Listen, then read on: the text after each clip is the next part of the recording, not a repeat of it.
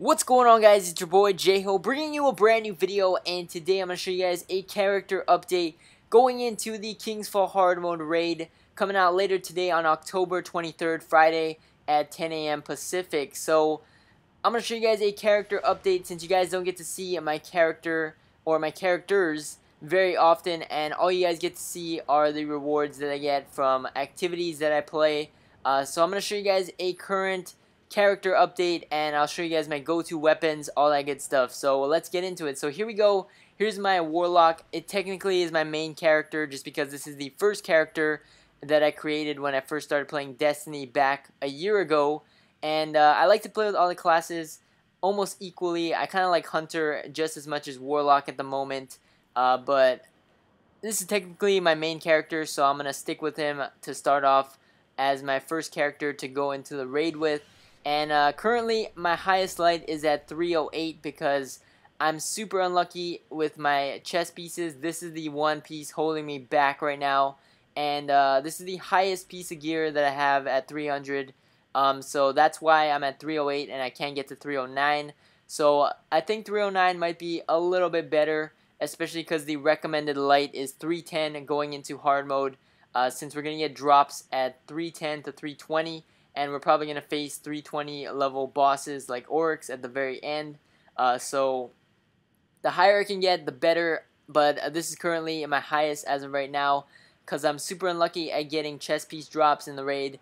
And I also am super unlucky at getting exotic chess engrams from 3 coins and stuff like that. So that's the reason why I can't get higher than 300 at the moment for my chess piece.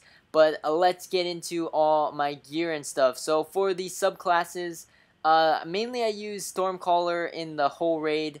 I think Stormcaller is pretty vital in the Golgoroth fight, especially because once the Taken starts spawning, can't say anything. Once the Taken starts spawning, then you gotta clear out all the ads for your teammates, and Stormtrance is really good at doing so. So that's something really good that I like about Stormtrance. It's really good. It's one of the best like ad killing supers out of all of them right now.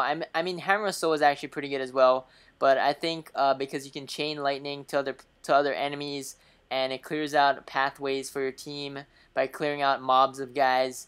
It's just really solid for just clearing out ads and stuff. So I like Stormcaller majority of the time. Again, Sunsinger can be useful in hard mode when you can't respawn, so that's going to add a lot of change to what people do in terms of using a Warlock.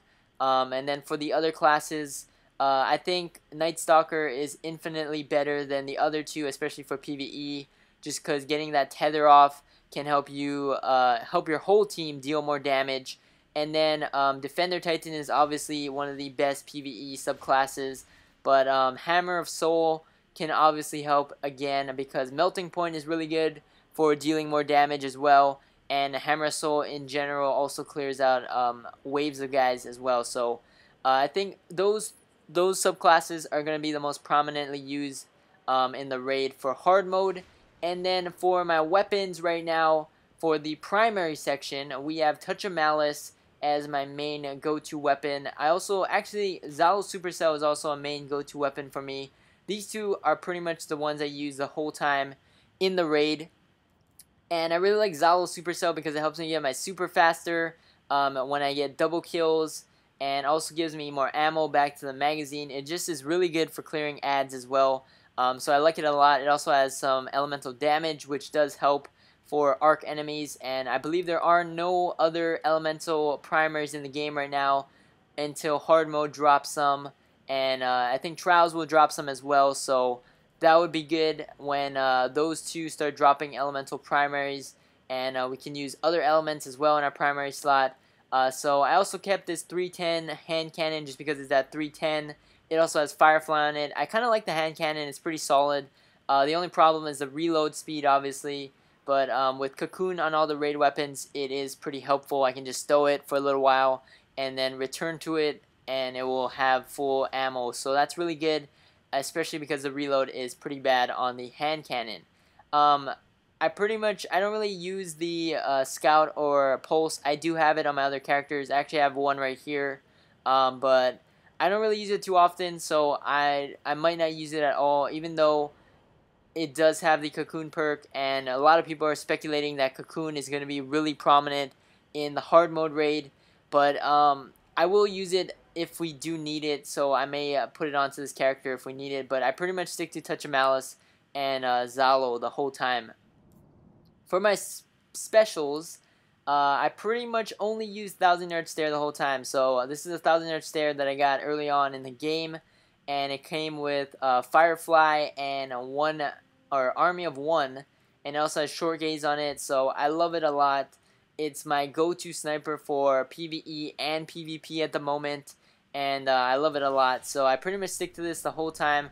Obviously, I have some raid weapons like the shotgun and the fusion rifle. I also have the sniper rifle on another character, but I pretty much stick to this majority of the time. So I don't really use anything else. I think sniper and machine guns are the way to go for your special and heavy slot, because this raid requires a lot of long distance fighting, and rockets also isn't very helpful because you're pretty much trying to deal damage, especially in the boss fights. You're trying to deal damage on like crit spots, and rockets don't really do that much because there's no rocket in year 2 that does what Gjallarhorn did back in year 1. So machine gun, I think, is the way to go. You can even use swords though to deal a lot of damage to enemies up close, so that could be helpful in some scenarios. So I do have swords. Did I say shields? I meant swords if I said shields. But swords will be helpful in close range scenarios, so I have that ready as well. And then, yeah, I have a rocket launcher also, the Soros one from the Gunsmith, just in case we do need a rocket launcher, because I think I infused my raid one into this one, because I want to use this for PvP, so yeah.